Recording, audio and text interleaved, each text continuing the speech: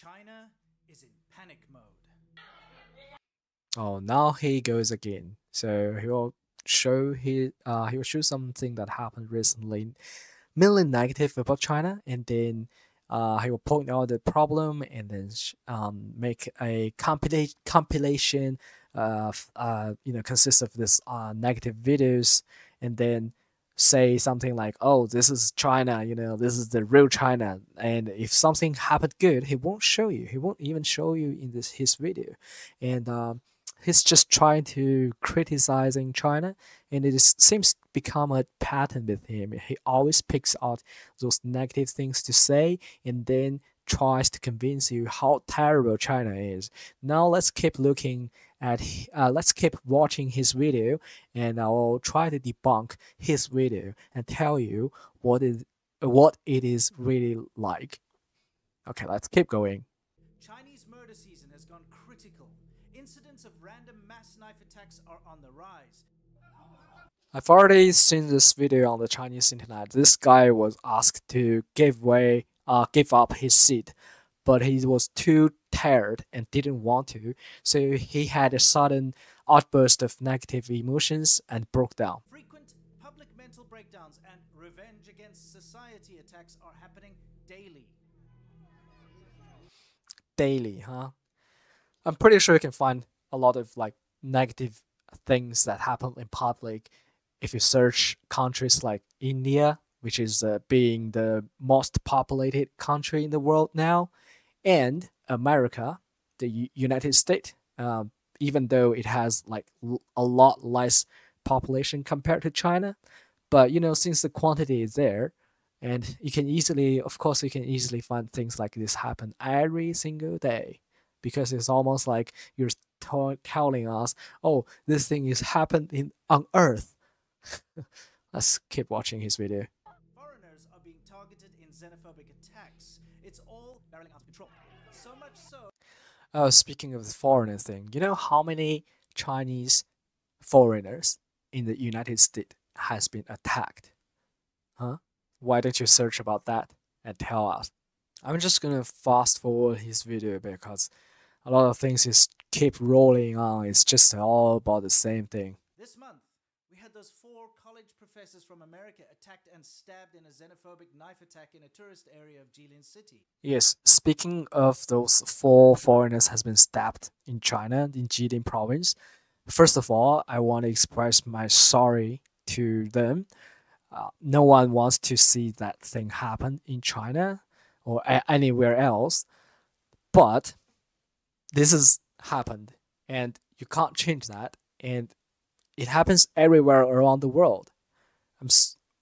But I have never seen this Serpent ZA said anything like, "Oh, I'm sorry to say that Chinese people in the United States has been stabbed or killed.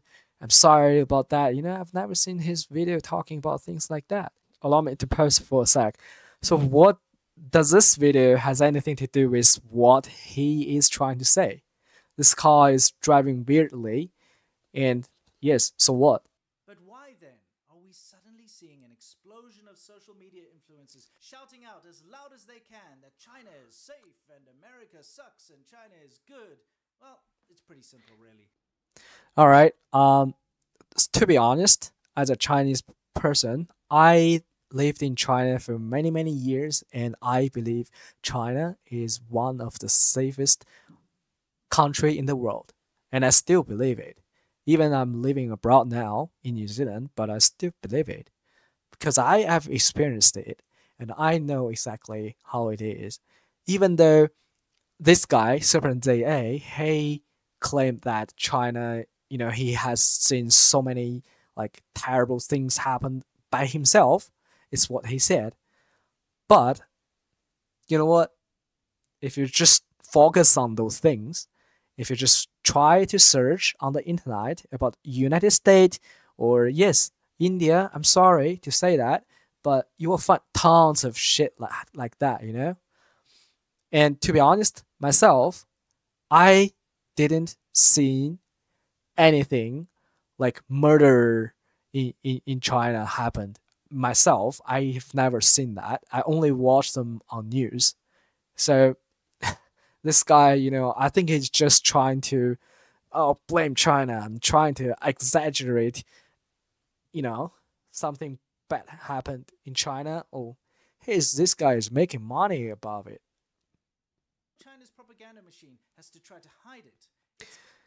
Well, speaking of this China's propaganda machine, I tell you what. What about you, Serpent JA? This guy, he's like those anti-China's propaganda machine. You know what? This is how I define you because it is what it is. He's making money on it. My friends in Shanghai hadn't heard anything about the stabbings in their own subway station when I asked them. And it seemed as if the news simply wasn't going to be reported. But it seems that after a fierce battle to keep the news suppressed, the Chinese state media finally relented and released a small statement which reveals little to no detail. First of all, I have to admit that yes, China do have this censorship, strong censorship. But you know what? China has so many things happening every single day, and the media can't focus on one particular. How did you know it? It's because people will just keep publishing it. So it's there. So everybody knows. So what are you still trying to say? It's already there. It's so weird this guy is still trying to use this as an example and to prove how poor the Chinese internet is because of the censorship. Of the hundreds of stabbing and murder videos I've seen from this year alone, I could find almost no news coverage of them in all Chinese state media. This guy, he's lying. I don't know if he's trying to do this intentionally or not, but if I search in Chinese about this every single activity that he provided in this video, I can give you evidence online about this and that. I don't know why he said he couldn't find evidence online about this stabbing or whatever he's trying to say, So this guy, what do you call? Anti-China propaganda machine. Threat level to level 3, the second worst travel advisory level. First of all, you have to know China and the United States government, they're kind of against each other.